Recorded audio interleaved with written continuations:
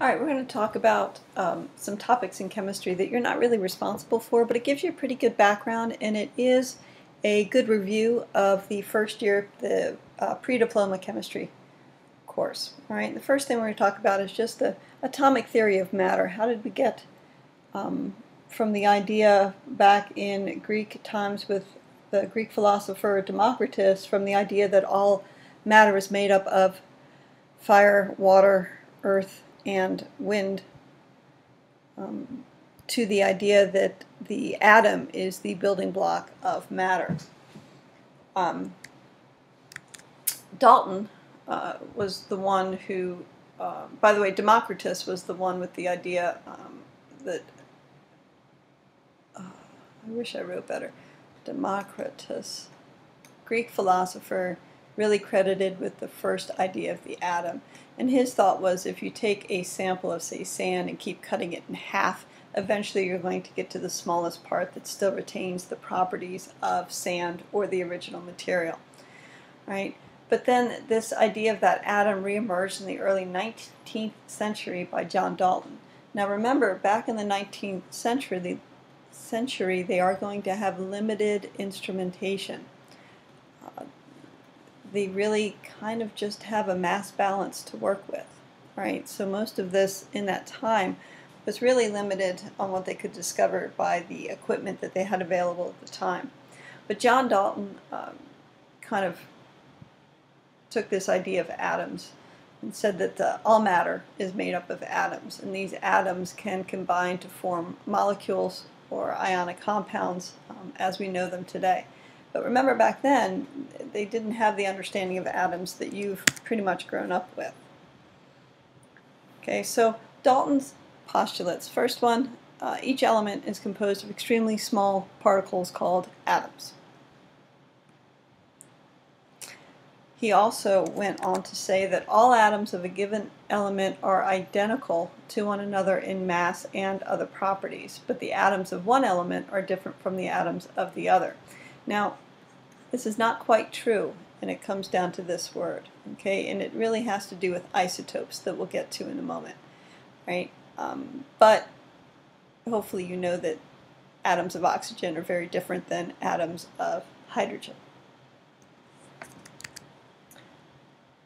Okay, oops. Another one of his postulates, atoms of an element are not changed into atoms of a different element by chemical means. And this would be true if we add the word ordinary. And that's supposed to say ordinary, and meaning not nuclear. Nuclear does change the element's identity because the nucleus does change. All right, but in ordinary chemical reaction, atoms are neither created nor destroyed in those. They're just rearranged into different molecules or substances. And then his other postulate, compounds are formed when atoms of more than one element combine, and a given compound always has the same relative number and kinds of atoms. For instance, water always has 2 hydrogen atoms, 1 oxygen atom. That's basically what that says. Okay, and this is known as the law of definite proportion, also known as the law of constant composition. Okay, and they did this basically on a mass basis. We would more than likely just look at it from a formula. Right. Law of conservation of mass. Mass of substances present at the end of the chemical process is the same as the mass of substances before, and that really lets us balance chemical equations. Okay. The number and type of atoms as the reactants has to equal the number and type of reactants in the products. Okay. So when we balance equations, we're really just making the equation obey the law of conservation of mass, or at least describing it. The electron was found through the use of negatively charged particles being emitted from a charged metal disc, and it was made to do that by connecting it to a high voltage battery. this tube is known as a cathode ray tube. It is evacuated, meaning there's a vacuum in there. There are no particles in there. When this battery was hooked up, a chemist, J.J. Thomson, did this experiment initially, and he found that by setting this up, you got a light ray, and this light ray was actually repelled by a negative plate, attracted to a positive plate.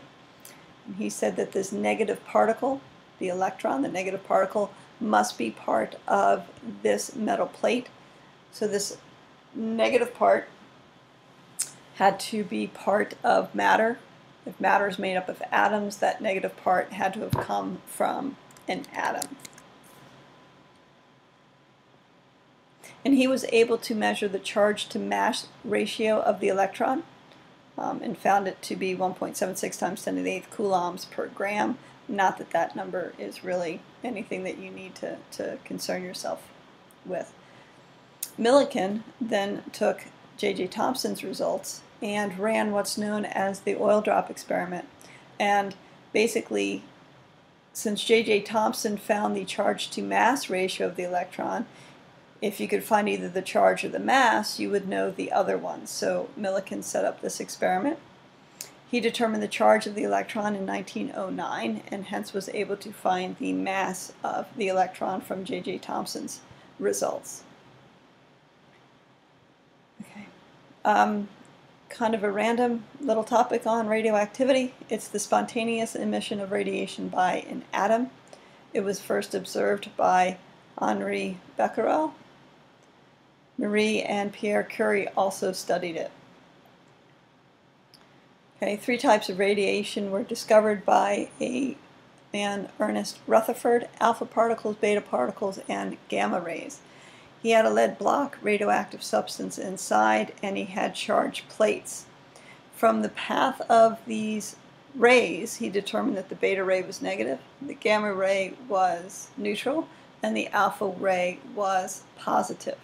The amount of deflection also showed him that this alpha ray was heavier than the beta ray, or beta particle. Kind of jumping back to Thomson, after his experiments and the results, he put forth his theory that the atom was like a pudding of positive charge with electric or negative bits scattered throughout it. Those negative bits were the electron. And I don't know if it shows it. His thought was that these electrons were able to pop out of this positively charged pudding and make that cathode ray that he saw in his cathode ray tube experiment. Okay, so now that they've discovered the electron, Ernest Rutherford actually put together his famous gold foil experiment, hoping to confirm J.J. Thomson's theory of that plum pudding model. However,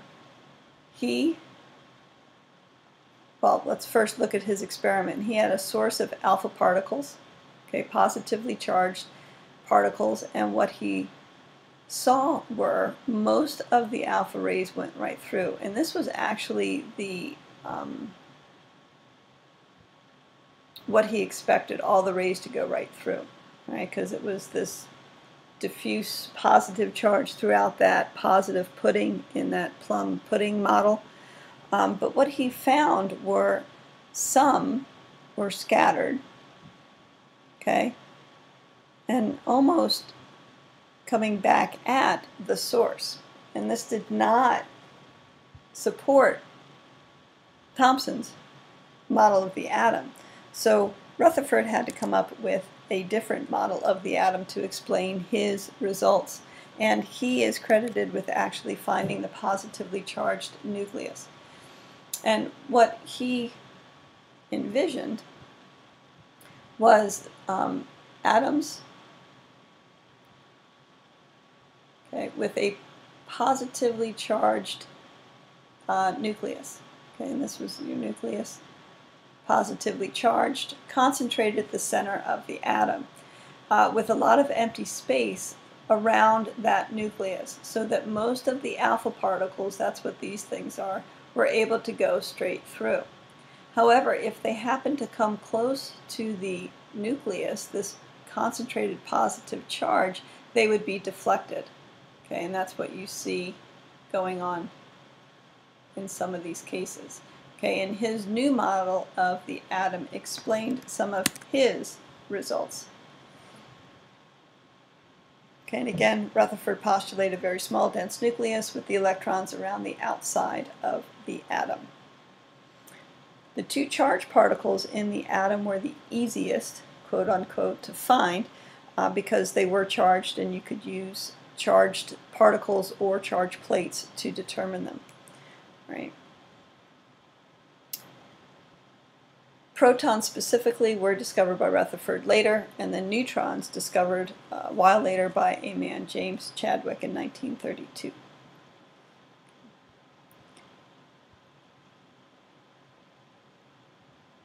Further experiments showed that the mass and atomic mass units of a proton and a neutron are relatively the same mass, with the electron being about 2,000 times smaller, so usually the mass of the electron, and any calculation is ignored. Okay, moving on to symbols of elements. You should be familiar with most of the symbols of the elements. They're symbolized by one or two letters. You should know most of them. If you see a number in the front, lower, that is the atomic number of protons. Atomic number, which is equal to the number of protons and electrons for a neutral atom. It is represented by the symbol Z. The mass number, which is the number of protons plus neutrons in atomic mass units, is the total number of protons and neutrons in that particular isotope. Remember, isotopes are atoms of the same element that have different masses. That decimal number that you see in the periodic table is the average of all the naturally occurring isotopes. So these are 4 different isotopes of carbon. Note that the atomic number is the same. The mass number changes because the number of neutrons changes. The mass of each isotope is different as well.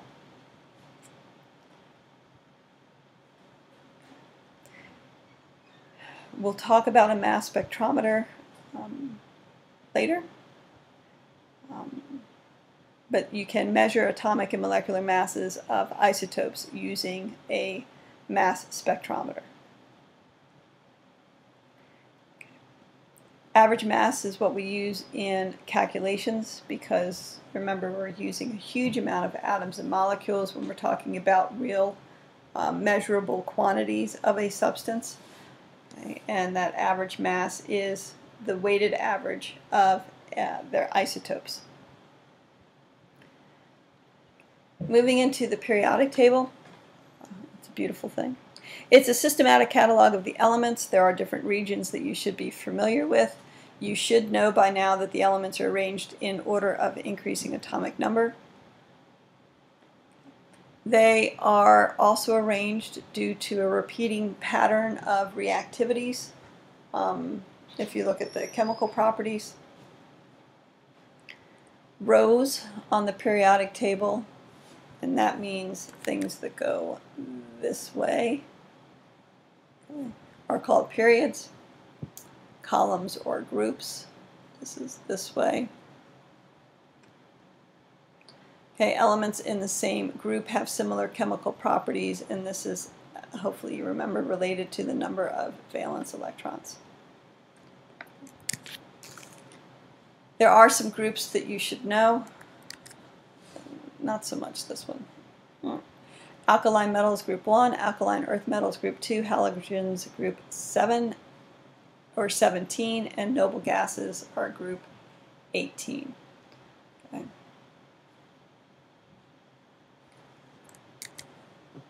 Hopefully you remember nonmetals are on the right, with the exception of hydrogen. Metalloids are the stair step.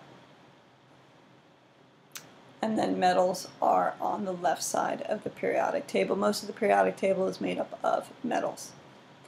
You should know how to write chemical formulas.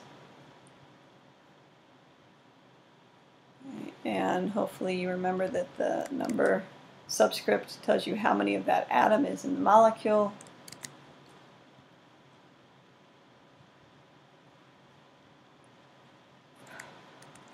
Molecular compounds are almost always made up of nonmetals. And we'll find over the course of the next 2 years that there is a lot of gray in those, whether something is a molecular or ionic compound. There are 7 atomic diatomic molecules. You need to have those memorized. All right. And then we're going to get into types of formulas, and that will be another screencast.